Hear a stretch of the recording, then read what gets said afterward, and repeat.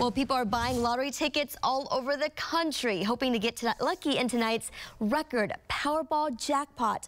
Listen to this. The drawing is sitting at $1.6 billion, making the cash value $782.4 million. It's the largest lottery prize ever offered, surpassing the previous record set in 2016. The last Powerball jackpot won was 3 months ago on August 3rd.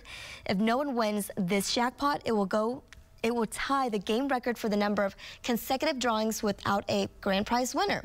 The drawing is at 9:59 tonight Central Time. Tickets are $2 to play.